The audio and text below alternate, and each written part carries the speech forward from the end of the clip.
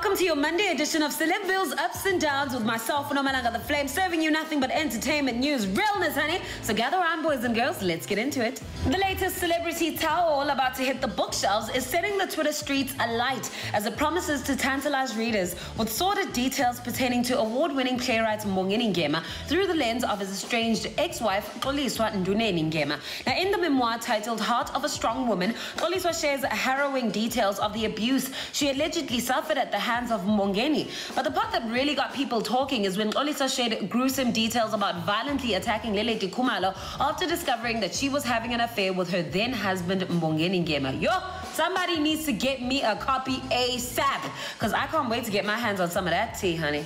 In the latest celebs doing anything to secure the bag news, Lil Kim is apparently in talks with the execs over at OnlyFans about joining the social media platform with on-again, off-again boyfriend Mr. Papers. Now, for some of you who aren't familiar with OnlyFans, it's a digital platform where content creators pretty much get coins from their followers who pay a monthly fee to view their content. Now, the content I'm referring to in this instance contains pictures and videos with a more adult theme, if you know what I mean. Now, Cardi B is also on there, but she's taking a tamer approach and asking her fans what they'd like to see on her page. I'm guessing they're probably going to want to see adult stuff too. I mean, what sells better than sex?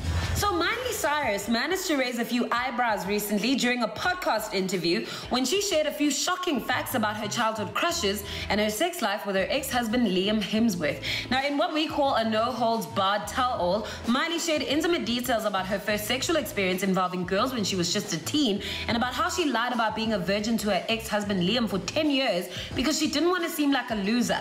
Now, as if that's not weird enough, she also spoke about how when she was growing up, she used to find Minnie Mouse hot. Okay, I guess. Wow, I wonder why people are like this. Next.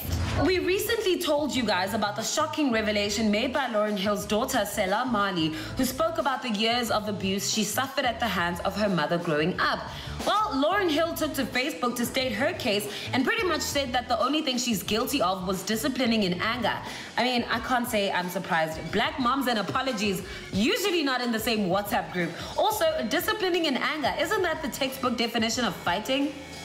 Anyway, I must sip my tea, child. In the latest celeb baby bump news, congratulations are in order for John Legend and wife Chrissy Teigen. The couple got the shock of their lives when they discovered that they are expecting their third child just shortly after Chrissy went under the knife to remove her breast implants. Now, Chrissy took a routine pregnancy test before the procedure, so it was all systems go when the test came back negative. One can only imagine their terror when they realized that indeed she went under the knife with a baby in her belly. Now, the couple also spoke out about how they used to make jokes about people having corona babies, and now they too are having one. Ah, guys, don't we just love it? And here's what you can expect right here on BET. You have no idea what she keeps hidden. Behind her smile, she bears secret scars. Behind her smile is a story. Will you listen? Join us by celebrating powerful female stories every Sunday this Women's Month, only on BET Africa Channel 129.